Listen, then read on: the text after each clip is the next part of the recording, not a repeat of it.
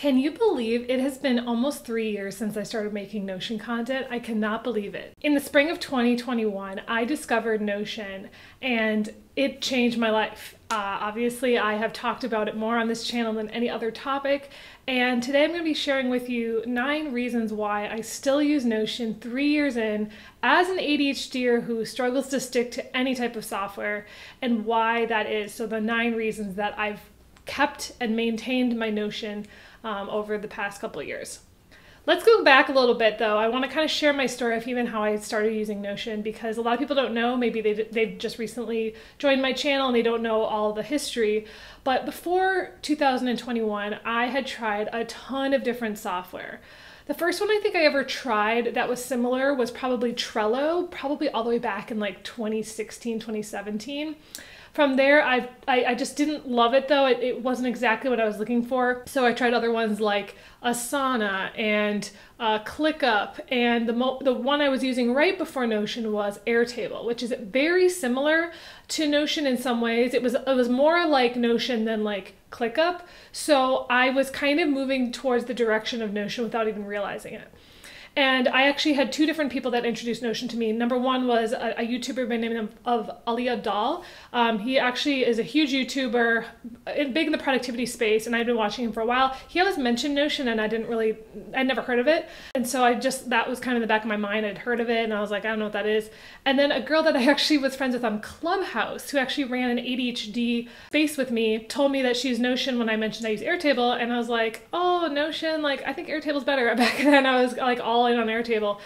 And then one day I think I just kind of was like, you know what, I'm going to check it out. I think I was overwhelmed by the idea of switching to another software after switching so many times, but maybe 10-15 minutes into really understanding what Notion could do, I was floored. I was completely overwhelmed by the ideas of how I could use this, and I switched immediately. I absolutely fell down the rabbit hole of Notion content. I started watching all the people on YouTube. Marie Poulin, for example, is someone I watched, but honestly, the main person that I learned from was August Bradley. His system was the one that made the most sense to me, and so I have kind of, a lot of those things that he has taught, I've kind of incorporated into my own systems.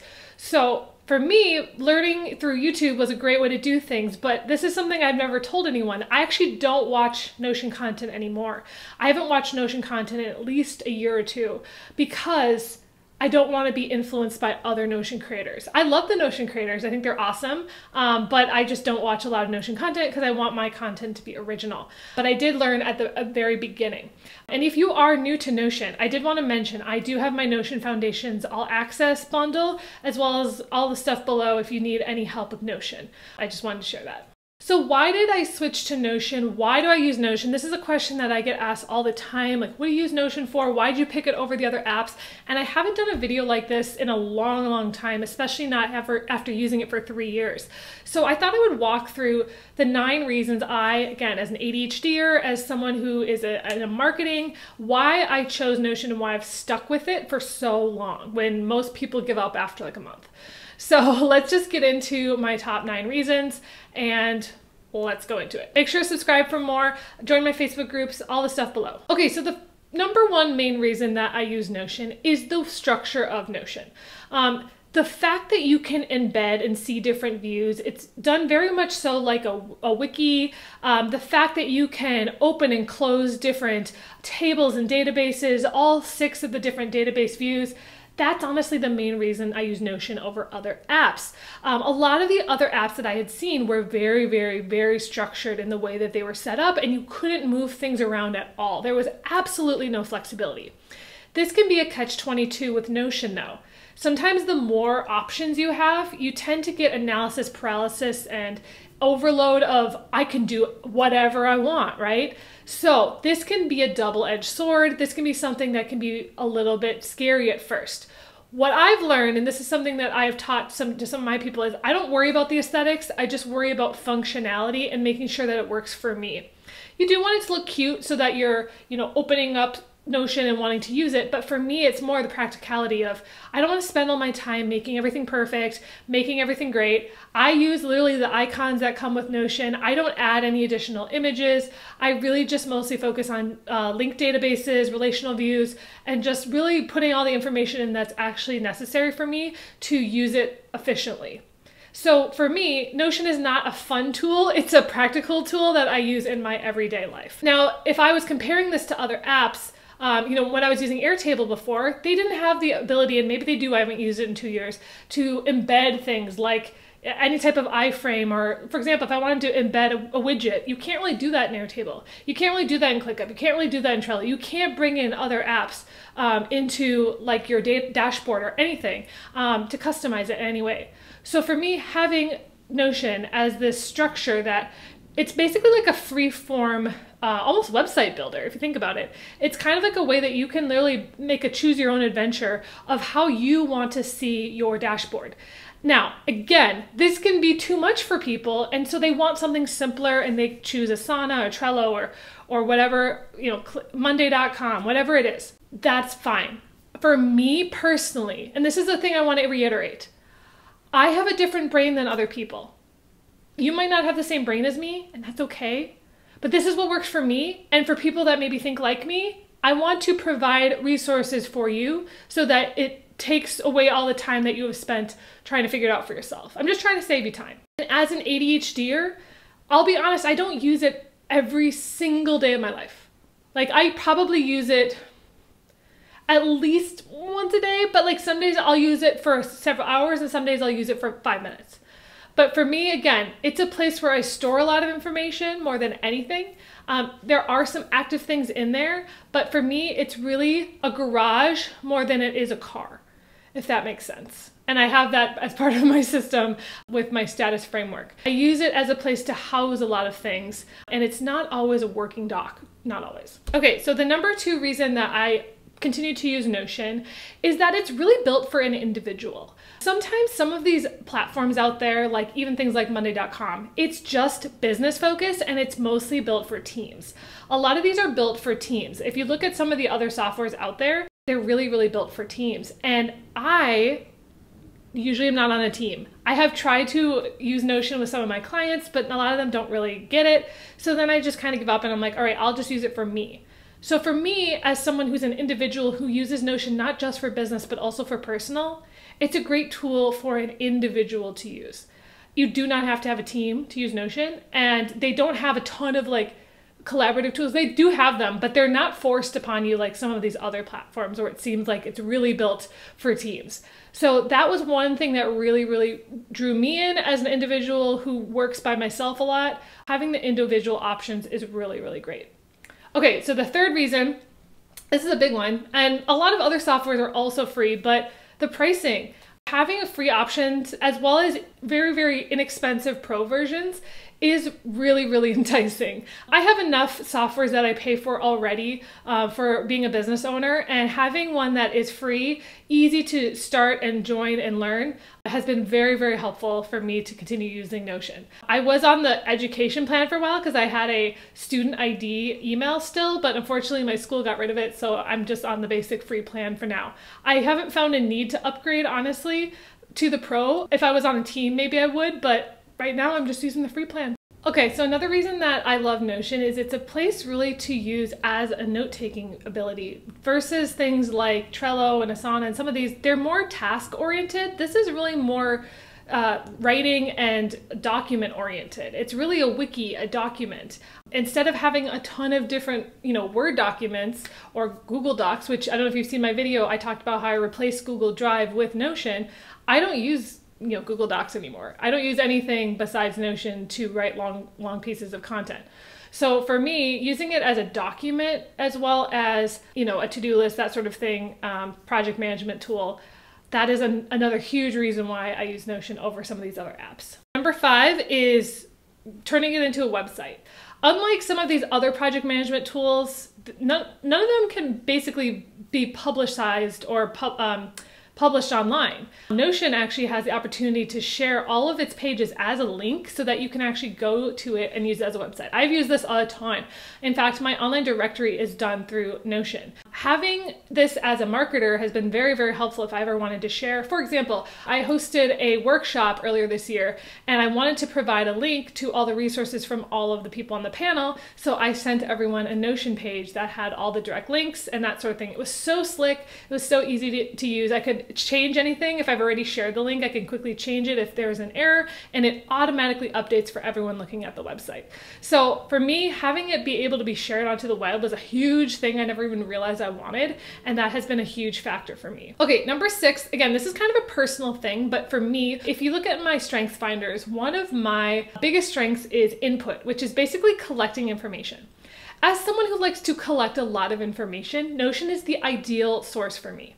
I like to have a way to organize all of the thoughts and things that I've taken over the years, and I do a combo of using Notion and Google Photos as the two places I store 95% of my content.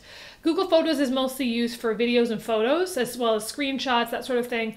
And then Notion is for anything text, anything that I have, like PDFs, basically anything else goes into Notion. So I basically use those two softwares almost completely and don't use almost anything else. I'm trying to streamline it so that I don't have to use Google Drive, anything else beyond that. It's not just a to-do list, right? Like, it's a place where I store the information of things I've gathered all in one place that's easy for me to find as well. Having the systems in Notion, creating my 13-pillar system, which has been game-changing. If you don't know what that is, check out my course, Simplify Your Digital Life, which is also inside of Notion Foundations All Access. I really walk through that 13-pillar system and how I organize it. Speaking of Notion Foundations All Access, number 7 is monetizing. I'm going to be honest, one of the reasons that I have stuck with Notion so hard is I have been able to monetize this platform. Everything from creating Notion templates to selling Notion courses, I have been able to make money with this software. Now, you could probably make money with other softwares, but I feel like Notion, because of the fact that you can buy and sell templates, the fact that there's so many people using it and a lot of people want to know about it, I have been able to make it as part of my business. And as somebody who has been in marketing for a long time, this was not something I was expecting to have happen. I, found this software, loved it so much, and was like, hey, I could maybe, utilize this software and, make some money with it. And that has been super, super helpful for me to continue making videos for you guys. Is I've been able to, monetize this YouTube channel. I've been able to make money from teaching it, and that has allowed me to continue to share with you guys these videos.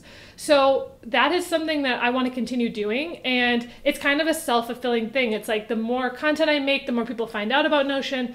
I can make more money so that I can continue to tell more people about Notion. It's like, it's a ever-evolving flywheel that just kind of helps me continue to create these content, because I'm not doing YouTube full-time. Like, I'm only making a couple $100s a month for AdSense. So then, I'm making other money through some of the other ways that I'm doing Notion. I'm not doing Notion consulting, but I do a lot more marketing consulting. And so that's something that I still do. And so it's like, it's a supplement for me to allow me to continue with some of the things I'm doing in other parts of my life. So talking about that with like the entire Notion ecosystem, that it's kind of its own ecosystem. The next thing is I love the Notion community. So last year I became an official Notion ambassador. There's about 700 ambassadors worldwide, and I got to join the Slack channel. I have gone to several of the networking calls that we do as ambassadors, and I was actually the first Minnesota Notion ambassador as part of the program. And there's now 2 of us, so I'm now friends with the other Notion ambassador who's local. But I think it's really cool because I have been able to connect and within that group find all of the people that are some of my, I guess, Notion idols, people that I've been following on YouTube now for 3 years. Basically any of the big Notion YouTubers are in that group. So it's cool. If I ever wanted to DM them, I could. It's allowed me to connect with people like Marie Poulin, who I had on the podcast, and different people from the Notion bar, to lots of different people. We have had so many awesome people on this channel, and I hope to continue that in the future. But just meeting other Notion nerds and Notion geeks has been super, super fun. Along with that, creating my own community, this YouTube channel, as well as my 2 Facebook groups. We have my marketing and business in Notion, as well as my ADHD in Notion group. That one is a lot bigger, and I post in there and do a lot of stuff in that group. So if you haven't joined either of those groups, they are down below. All right, number 9, this is the final reason, is they're constantly updating.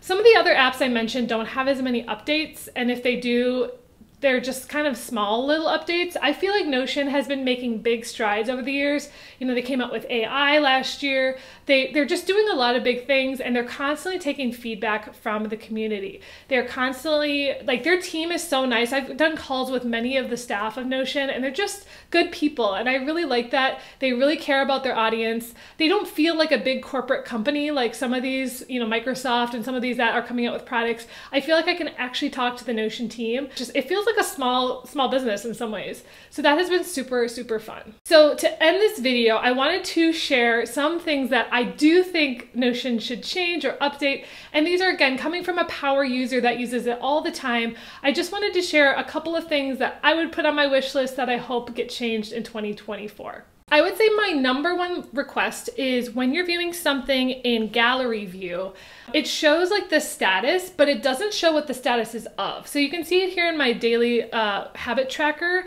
template. It just says not started, and so it doesn't like clarify what is not being started. They have added recently the option to hover over so you see what it is, but I still wish you could see it in the actual area. I will say before you couldn't even hover over it, so that is a new update that's been very helpful, but I still wish that you could see what it is without having to hover. Sometimes with properties and with databases, I wish that there was more settings of specific things. Like, for example, if you start a new page like within a database, I wish that there was settings that you could have almost like pre-filled out options. For example, like you could have the icon already chosen. You could have all the stuff as almost like a template within a page, because then I could just start adding more and I wouldn't have to go through and individually change all those every single time, especially if they're very similar. So I wish that there was more templates for making a new page within a database, so that I don't, again, I feel like a lot of the times my time is spent on Notion just like tweaking and changing things that I wish had already been able to be like duplicated.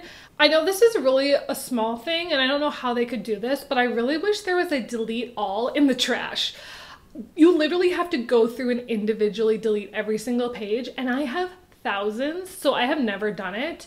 I really wish this was an option. I have this a lot on my desktop. I just click delete all. It's gone. I think they do this as sort of a safety thing, but I wish that there's an option to like turn it on for those of us that really, really needed it. And also I've like heard that like even if it gets deleted, it doesn't like officially get deleted, which I'm like, I don't know, that seems unclear to me. Obviously there's things that you don't want to accidentally delete it, but there's so, like I used to download so many templates and stuff that I don't use anymore that are just cluttering up, and it would take me hours to go through and delete everything. So highly recommend a delete all option for all the pages. Okay, the last one that I could think of is I wish that the subtask option was turned on by default, or you could set it up so that whenever you create a new database, instead of me having to turn on subtasks every single time, I wish that was just automated and I could choose to have subtasks just be always on, because I always have subtasks, always. I will not use a board without subtasks. So I always have that turned on, but I always have to go in individually and turn it on, which is very annoying. I wish that was a setting that I could like have it just be permanently on.